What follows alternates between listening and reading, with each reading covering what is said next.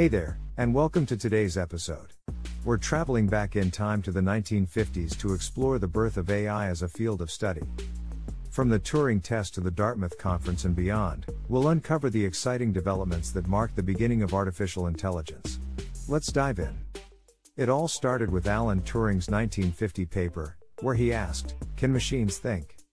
Turing proposed a test where a machine would be considered intelligent if it could engage in text-based conversations without being distinguished from a human. This shifted the focus from replicating human thought to achieving human-like outcomes computationally. In 1956, the Dartmouth Conference brought together top researchers to discuss AI, and it's here that John McCarthy first coined the term artificial intelligence. This conference established AI as a research field and set the stage for groundbreaking achievements. The 1950s saw the development of the first AI programs and algorithms.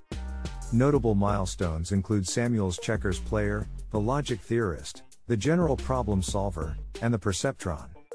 These early AI achievements paved the way for future innovations in machine learning, problem solving, and artificial neural networks. The success of these early AI projects sparked widespread optimism, with many experts believing that AI could soon perform tasks like translation, problem solving, and even creative work. This optimism fueled significant investment in AI research, setting the stage for the incredible advancements we see today. And that's the fascinating story of AI's beginnings in the 1950s. We hope you enjoyed this journey through the dawn of artificial intelligence. If you like this video, please give it a thumbs up, subscribe, and hit that notification bell for more amazing content.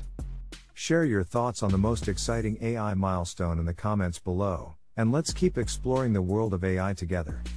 Until next time, stay curious and keep learning.